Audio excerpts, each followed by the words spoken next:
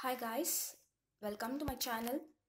In this video, I'm going to show how to organize the Indian spices in a very simple way. So in India, all the houses have a masala box like this, and I use 3 boxes like this, and I will show you how I have organized my spices in these boxes. So I'll show you the first box.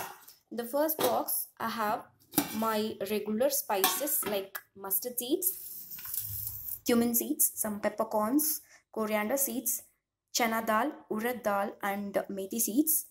Um, I have a very small amount for regular cooking. It comes for me around 15 days to 3 weeks, I think.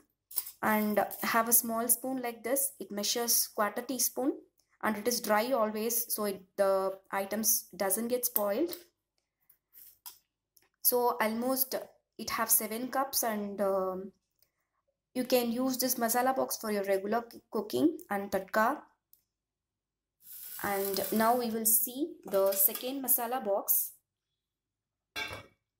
So in the second box, I have all my powdered things, and you get a plate like this on the top of the masala box, and I have stored all my dry red chilies in this, and a spoon over this. It is also almost a 1/4 teaspoon. Then you have 7 cups like this, and I store all my powdered items. That is, this is the sambar powder, coriander powder, rasam powder, red chili powder, turmeric powder,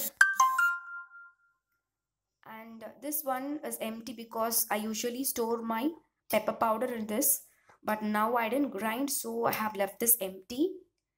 So when you take all these 2 masala boxes, almost your cooking will be done, like for regular things, regular day cooking. So now I'll show my third masala box and my special one.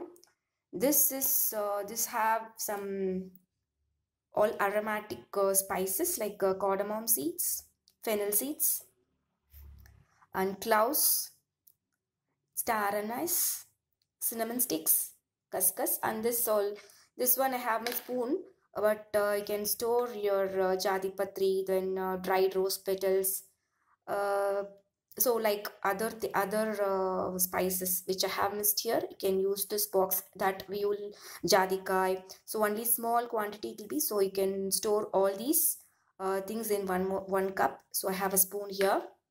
So the first 2 masala boxes I use for my regular day cooking, and the third box I use it for special cooking like biryani or special gravies like that. So I use this box almost one day or 1 or 2 days a week, and this one I use it daily.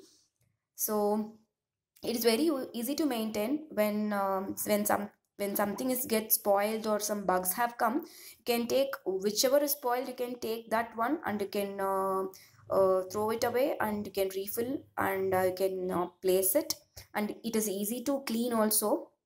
So monthly once or 2 months once, you can empty all these boxes when it is finished, and you can clean it, and again you can refill it. So these are my 3 masala boxes. Hope it will be useful for you. So thank you for watching my video. Subscribe my channel. Thank you.